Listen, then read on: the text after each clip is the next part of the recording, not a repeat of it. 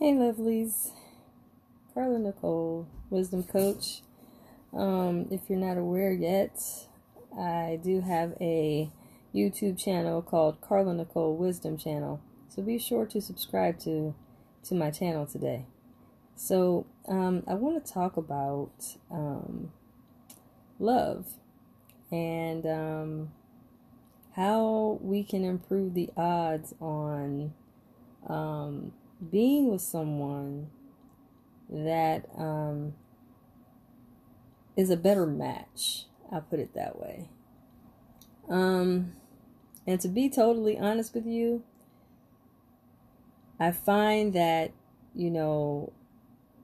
improving the odds when it comes to love helps mostly when you spend quite a bit of time alone. Believe it or not, I know that seems crazy. It seems unbelievable. But if you have a season where you are by yourself and you are learning yourself, you'll find that you will have a better chance at finding someone that matches not only you by interest, for instance, but they also match you because of their knowledge of you. I know that seems bizarre, but the more you know about you, the more you can convey to the person you're interested in what you have to offer, who you are, what your expectations are, what you desire, what your needs are.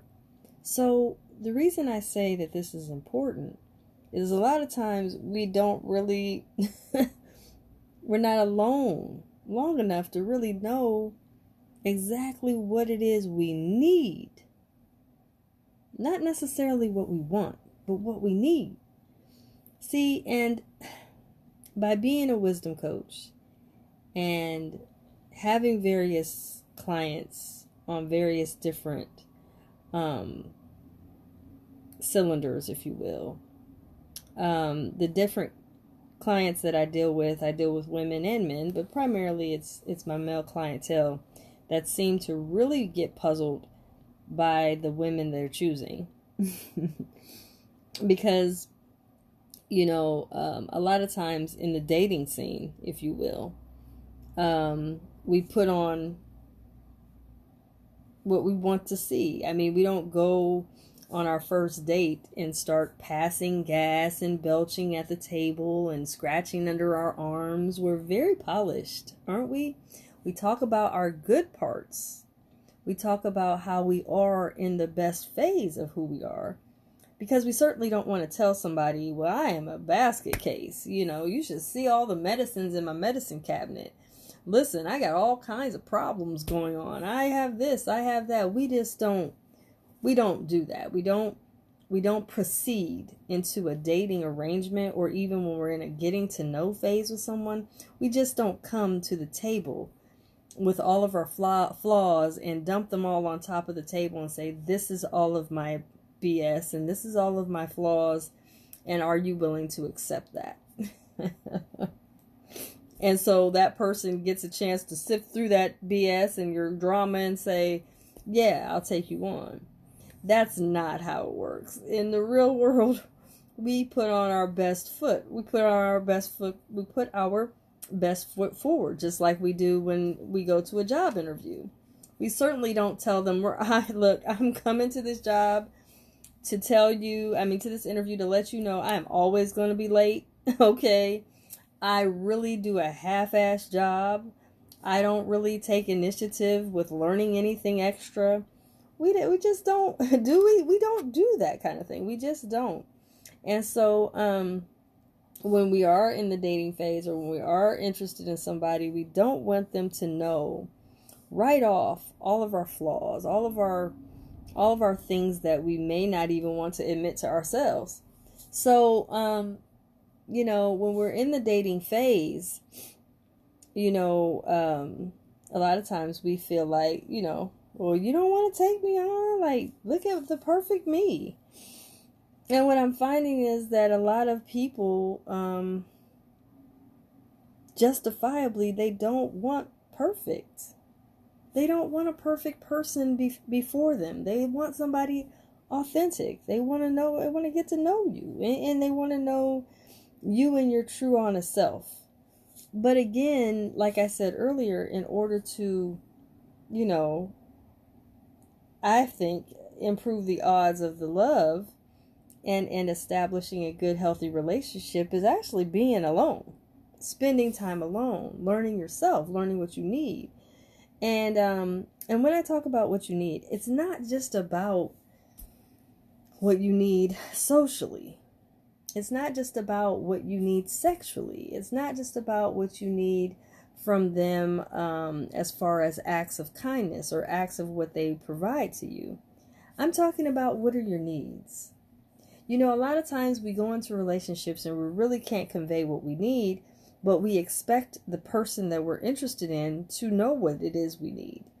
And so on the surface, we'll just say, as for instance, on the surface, a lot of times, people are under the assumption that all women love flowers, or all women love jewelry, or all women love to be taken somewhere, or whatever, what have you. So there's this misconception that all women have a certain liking down the board. Every woman likes this, every woman needs that. And that's just not the case.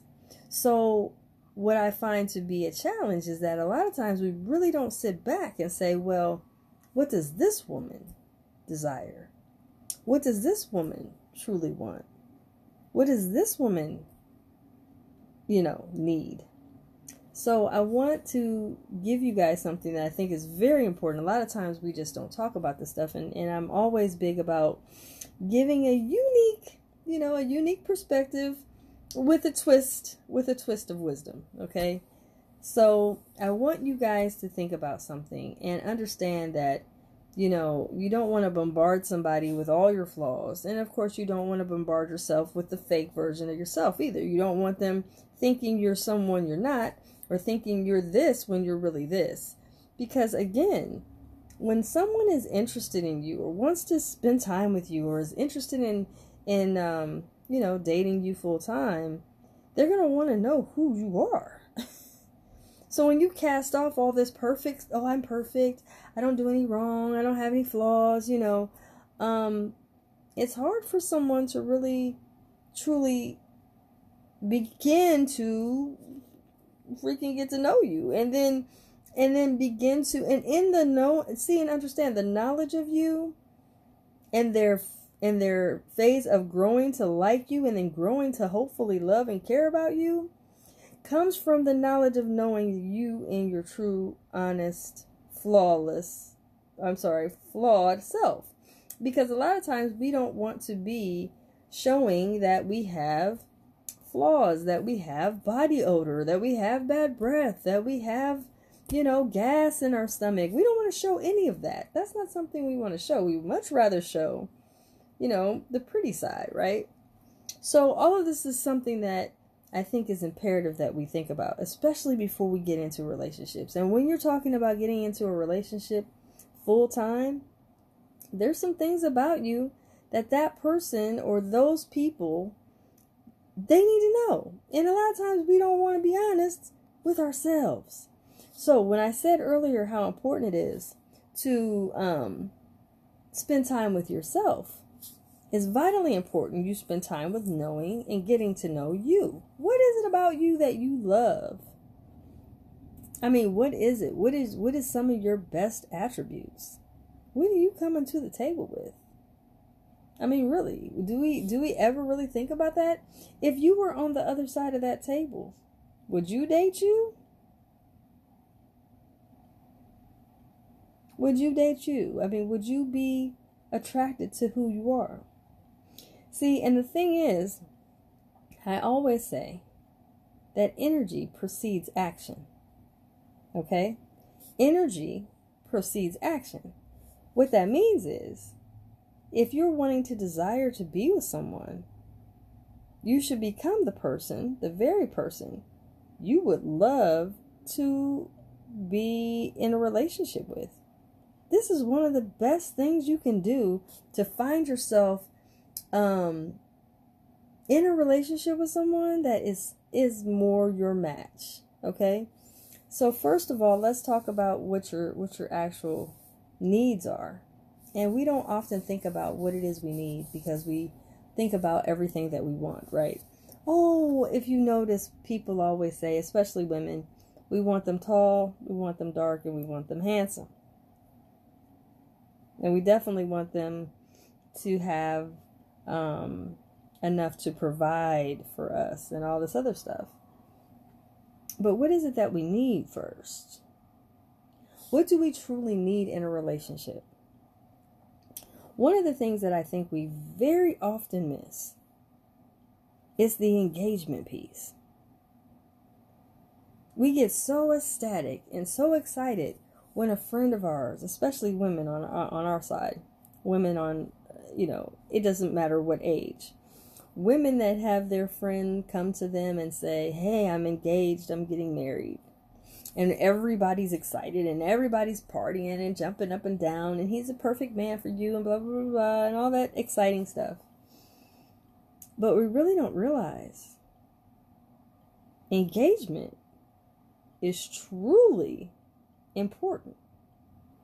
And when I say engagement, I'm talking about being able to engage with each other. And that can mean having a time of engagement with each other on a daily basis that requires nothing but just being present in the time with each other. And a lot of times we don't spend enough time together with our mate, with who we want to be in love with or who we are claiming to be in love with. We don't really spend enough time together. What I mean by time is we're not conversing, we're not in touch enough, we're not talking enough, and we're really not taking the time to really sit back and say, hey, I care about you. Tell me about your day. What's going on? Are you having a good day, a bad day, a mediocre day? What's going on? Is it something that I missed since you left this morning? Is it something that I missed that we didn't talk about last night? So there's just not enough engagement. And this is something that many of us miss. See, we talk about the dwindling and the sexless relationships. If you noticed, if anybody who's been following me or who is a subscriber of my YouTube channel or even, a follower of mine on Facebook knows I've been tackling the sexless relationships. But really, we get to the sexless part and to the sexless piece of a relationship 9 times out of 10 because there's not enough intimacy during the course of the day. There's not enough time where we're engaging with each other. There's not enough time where we're spending time understanding each other.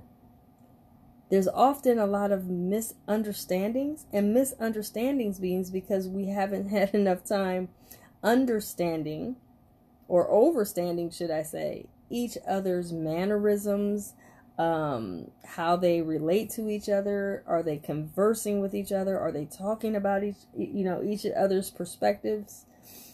Can they relate to each other's perspective?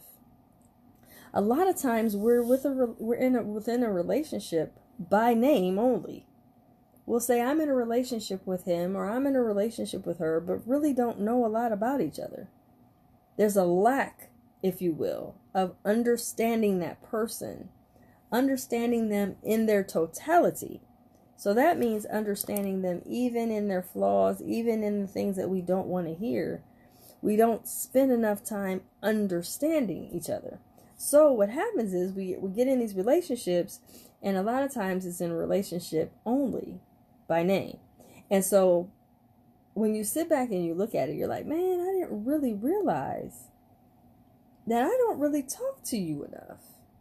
I mean, yeah, we're boyfriend and girlfriend or, whatever, but I don't spend enough time engaging with you. And so when it comes time to being alone and spending time, it's like, I don't really know who you are. And it's because it's not enough engagement. That is key for intimacy. That is key for establishing a relationship. We don't spend enough time, like I said earlier, we don't spend enough time alone to know ourselves. But then when you're in the relationship, you're not spending enough time engaging with each other. So therefore, there's a lack of understanding. And so when there's a lack of understanding each other, then there's a huge higher probability there's going to be a lot of misunderstandings because nobody is really understanding each other. So I'm going to interpret some of the things you say to mean something that's completely different than what you're trying to convey to me, because there's not really a true understanding with each other. And so we're like, I'm lost. I don't get it. Or, a little smirk or something you can interpret to mean something that's totally wrong. The smirk may be something about something else. So it's like even small mannerisms can cause us to make a prejudice or prejudicial view of something and can throw us off into a whole nother event of destruction of the relationship. And this is why I say it's important, which I think is vital, especially within the newness of relationships, is talking a lot on video chat. Because you can get to see someone's humor style. You can learn a lot about their facial expressions and what they say. Because a lot of times, what we hear and what we see is two totally different things over the phone. But when we see you saying something, a lot of what we say and convey to each other is nonverbal. So again, how do I know what you're saying, or how do I understand what you're meaning without truly getting to know you?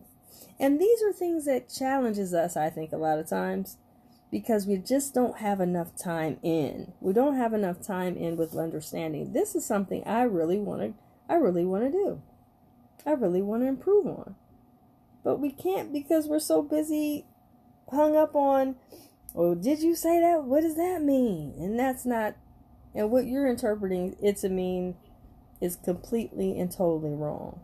So again, this is why I say it's vitally important that we spend time together and engage with each other and learn each other, so that we can truly start to understand there are things in a relationship that is going to help us to beat the odds of having a failed relationship. Now, here's the thing. In order to improve the odds of the love lottery, we first have to know how to play the game in love. And the easiest part about it is we have to start sitting back and understanding that what we need and what we desire to have, we must first desire to have it in ourselves. And once we get that, then things start to happen more in our favor. Then we start to seeing a lot more things going in a better direction, because now we're not so caught up in, well, he's not this, she's not that. There's actually a time of understanding each other in a non-judgmental space. And when we take off the cloak of trying to be something we're not, and trying to appear to be perfect in the dating phase of the relationship, and we start to be who we are and be more humble and be who we truly are in our true authentic self, it changes everything. Because to me, I think when we're putting the cloak on or putting the fake, this is me, fake me, mask on, a lot of times it's because of your own fear of showing who you are to not just them, but to you. What are you hiding behind? Are you afraid someone won't value you because you aren't perfect? But understand, nobody's perfect. So, if they don't find a resonance with you, or if they're not attracted to you, or they're not, interested in being with you in that degree, don't take it personal.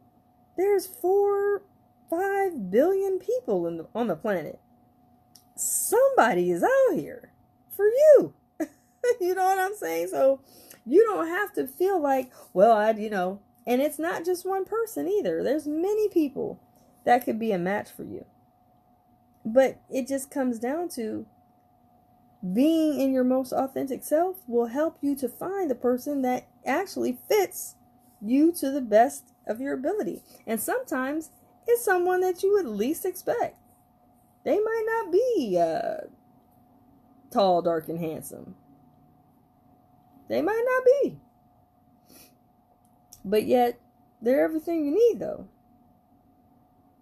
But in order to see them, you have to get past thinking that I have to have this physical attribute, or everything I see has to match what I like in order for me to be attracted. You might be missing some good people. Because sometimes everything isn't packaged in the way we want it to be packaged. It's just not. So if that's the case, guess what? You might find yourself with a person that has a wonderful attraction to you and may actually be the best lover, the best friend you're needing, the best confidant, the best protector, someone that really has your back. And you're like, man, I would have missed you if I would have been so caught up in what you physically appear to be. Because I would have never knew you were all of these things. But that person that is showing you who they are in their totality, be happy about that. Don't always seek to find perfect.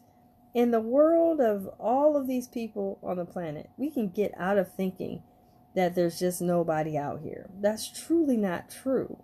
So it's very important that you step back, you look to see, how can I beat the odds of this love thing? What can I do to make it just thrive and be amazing? By becoming who you want in your life. Just that simple. That's one of the best ways to really improve your relationship, your loving, your desire of who you want to be in your life. I'm just saying. So again, I'm Carla Nicole. I have a wisdom coaching page called Carla Nicole Wisdom Coaching Services. Go over there and like my page. If you're wanting to join my course called Love Lottery, I actually talk about how to improve your odds on loving. It's a powerful course, and the course is it's designed for gentlemen, because a lot of times I get these questions from the gents wanting to know, what can I do to have better odds at this love thing? I'm just not getting it right. I'm getting everything else right. My business is thriving, my kids' relationship with me is wonderful, but the love department, man, I can't get it right. Check out my course. It's called Love Lottery, and tell you what, it'll help you. Trust me. I had a gentleman go through my Love Lottery before. He was a part of the pilot course, and I'm tell you what, he turned his whole relationship around. I actually saw the picture of the woman he was with who he's with now, and I said, "Oh, is that your lady friend?" Or he's like, "Yes." I'm like, "That's the same one?" He's like, "Yeah." I said, "Remember you took my course and you weren't doing so hot." He said, "I changed some things. After I had that course, I changed some things." And it's refreshing because now his relationship looks wonderful, and they got back on track, and everything is working fine. So it was fun because I just wanted to test it out just to see. And after our conversations and after he did the work, the inner work, and he did some things that he didn't realize that he was doing and made some changes to that. And he just is now in a better space with his lady. And like I said, I thought it was a different woman. And here it was the same one, but they were both so bright and smiling. And I thought, well, my God, he done found love again. And here it was the same woman. They just both separated for a while.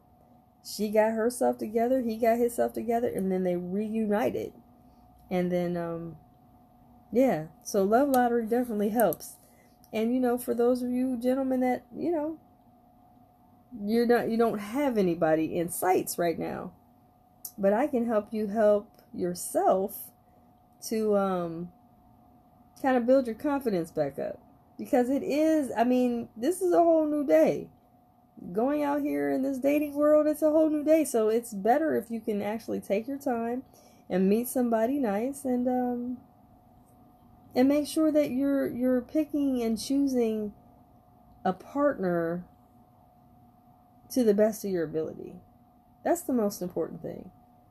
Because it's easy to pick somebody, but is it the person that you really desire to be with, and are they going to meet your needs, or are they just easy on your eyes? So again, be sure to sign up for Love Lottery. I do have enrollment available right now, so you can go in there and sign up for the enrollment. And once I roll this course out, you're going to be the first to get the email that it's ready, hot and ready off the press, and you can take the course. So listen, it's awesome.